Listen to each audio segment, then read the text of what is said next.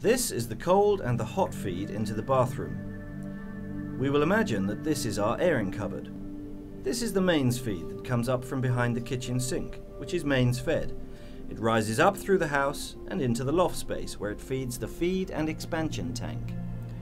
The next pipe along is the cylinder feed from the main storage tank. This pipe fills the cylinder with water, which gets heated, and the cylinder then pushes hot water out through the top. The next pipe along is the cold water feed. This comes directly from the main feed in the loft and is fitted with a 22mm gate valve.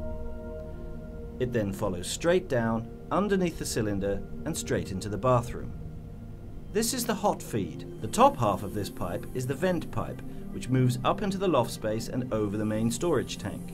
From this point onward is the hot water pipe, running down underneath the cylinder and into the bathroom. This small pipe is the feed and expansion pipe, which comes from the feed and expansion tank. There are no valves on this pipe at all. It must lead straight down from the tank through the system, filling up the coil, the radiators and the boiler.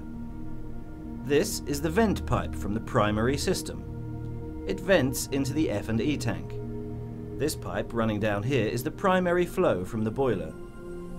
This component is called an air eliminator. Water from the main flow and the boiler flows into the eliminator, and the change in velocity allows the water to agitate, releasing air through the vent pipe. Water then flows down the eliminator into the pump system. It then runs through the pump and into this component, which is called a 3-port mid-position valve.